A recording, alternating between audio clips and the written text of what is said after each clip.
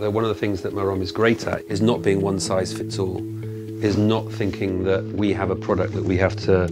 sell to everyone and all young people have to be the same. I think the different Marom programs are amazingly different from each other. Marom that's developing in Europe is different from Marom in Kampala in Uganda, is different from the work that's going on in South America. And in many ways it's it's an attempt to create a grassroots organisation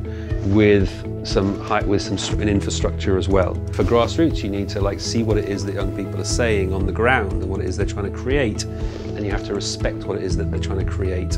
and not say that in order to be part of our organisation you have to tick this box or that box. And then to be able to take some of that kind of vibrancy and energy from what young people are doing around the world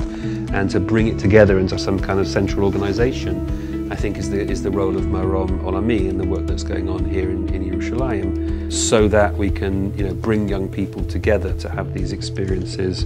based here in Israel.